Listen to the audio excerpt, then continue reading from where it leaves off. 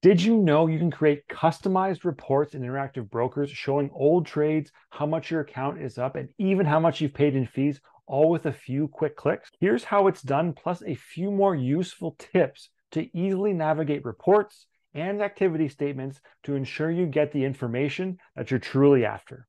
So we're inside our online web portal, and we want to go to the Performance and Reports tab there to get our reports, and Portfolio Analyst is the place we want to be. To get there, we open it up. We're on this page now. We want to click on this report button right here to take us to the next screen, which is where we're going to be able to customize all of our reporting. Now, the nice thing about Interactive Brokers is that you come in here and you have the information readily available to you with the previous month, quarter, calendar year, month to date, year to date, and inception as well, plus an annual performance report automatically loaded as a default report. Those kind of reports look something like this. They're nicely put together. They're about 30 pages in length, table of contents with everything you're going to see, a bunch of different charts, different performance indicators, different kind of weightings for your position based on time. And if you keep scrolling down, you can even see some of the positions in your account, different asset classes, what you actually hold right now, and how they performed year over year, year to date, custom kind of time intervals as well. Lots of data. Basically, all the data you could want for your current portfolio and holdings can be found in this reporting section. If you don't want to have these standard reports, you can also make a customized report, which is down here in this custom report section. We're going to explore that in a second. Plus, when we go to check out the statement area, you can actually make statements that are a little bit easier to identify and go through a little bit quicker if you don't want to go through a full-on big-time report. Now, it's worth mentioning as well that these reports can come in PDF. They can become in a detailed PDF, or they can go in an Excel CSV. So there's 3 different ways you can kind of download the report and get your data that you need to get. If you want to go to custom reporting to make your report that you actually want to get and customize the data, you can actually do this. You can name it there, Andrew's report. The time period is big. You can go custom, calendar year, all these different kind of ideas there. Let's go custom. Let's go the last month, monthly, and we can go May and July, and we're going to get a detailed report right here. We'll go PDF, and then you can either choose a time-weighted return or a money-weighted return. And the difference between a money-weighted return and a time-weighted return is that in a time-weighted return, it does not take into account all the cash you put into your account. When you have a time-weighted return, it's only returning the stocks and their values going up and down. If you have a money-weighted return instead, you are actually taking into account all the cash you've deposited into your account. For example, if you put $100,000 into your account and the account went on a nice heater, that would show better than if you only put in $50,000 in your account. The money weighted return would be better with 100K versus 50K because the account overall is better. So if you want to get a true sense of where your account's at, I recommend going a time weighted return. And then you can also have a couple of different options here.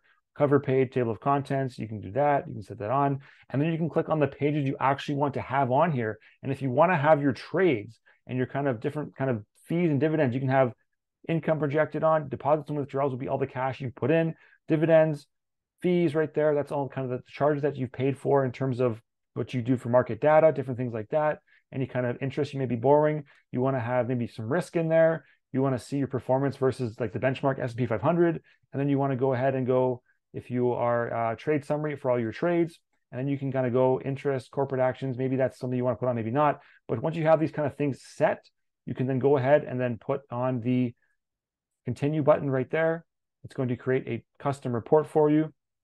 It's also going to show you what you want to compare this against. When you put on an attribution benchmark, you want to go ahead and put this against something. You can do the SPY. Let's look that up. And then we can compare it to the S&P 500. So if we compare our account to the S&P 500, we're getting a kind of snapshot of where we are relative to the overall market for our kind of holdings. We can click continue, and we're going to review kind of what's going on here. It's going to say it looks good. Okay. And then if it is, you can create this report. So once you click continue, you're going to get this note that the report has been saved, and you can get the custom report, Andrew's report, in the portfolio analyst page under custom reports. So let's go back and get this report. You can see it right down there, custom report, Andrew's report, and we're going to just open this up. Let's run this, click this button, run, and boom, there it is right there. Let's open it up. So here's our report. It's only 10 pages long. It's got a nice cover page on it. It's going to start populating these pages based on the things that we added. So here's the risk measures page. We've got performance versus the S&P 500 as well. We've got different kind of breakdowns again with this kind of performance versus the S&P 500. See how we're doing. We keep scrolling down. We have our positions and trades here that we've taken on in the last 2 months. And we have kind of our trades in Canadian dollars versus American dollars as well. Some options trades. And then we scroll down. We have some deposits. We have withdrawals. We have things like that. And then we keep going down. You have kind of credit and interest fees that you're paying or that I'm paying in my account. You've got your subscriptions right there as well for the market data that you're going to use. And then you have some disclosures at the bottom. So by generating these types of reports, you can actually go back and see things like fees or kind of trading commissions or different things. If you missed a trade and missed kind of filling out your own kind of trading tracker, if you track your trades, you can go back in here and actually see these. And this is one way to do it very simply. You can understand what you want to kind of piece together for these reports. It's an easy way to do it inside of your account management area. The other way, and the way that I prefer to do this, is with the activity statements. Reports are great. They look nice. If you want to do it quick and easy, go to portfolio analysis. Or if you don't want to go there, you can actually skip a step here. I just noticed you can go performance and reports, and you can click on statements right there. Click on statements. We're going to get to our statements page. And you can actually populate these statements, these activity statements right here in your web browser. And we see here we have some kind of basic kind of areas right here: activity, month-to-month summary, realized summary, commodities. If you're doing commodities, and trade confirmations. Let's go to activity and go through here, look at the activity reports. We're going to go for a monthly activity report. And we want to look at HTML, view it in the browser. You can, again, get a PDF download. You can do a CSV download. Let's do it in the browser so it's nice and quick. View, reports being generated. Now, our activity statement has been populated here. You see you've got account information. If you expand these kind of areas, you have little drop downs where it's going to show you what is underneath these tabs. You don't know what these tabs are, make sure you click on one of these little question marks to open up a little dialog box. It's going to show you exactly what it is based on Interactive Brokers FAQ kind of area. It's going to give you a little kind of breakdown of what that is. So go through here. Maybe you want to look at the unrealized, realized performance. You're going to see exactly where you're kind of realizing losses, realizing gains. You can see here a few losses in the past month there. You've got cash report, right? If you have the kind of currency transactions, it'll all be shown in here. PST, GHT, other fees, ending cash, Canadian, US, whatever you're trading in. Open positions, what you have open right now. Cost basis, closing price, value, unrealized P&L, all that kind of stuff right there. And you can see different things, trades as well. You can see all the trades that were going on in this area, interest, fees again, any kind of monetary kind of areas where you need a little bit more information, you can find it in here.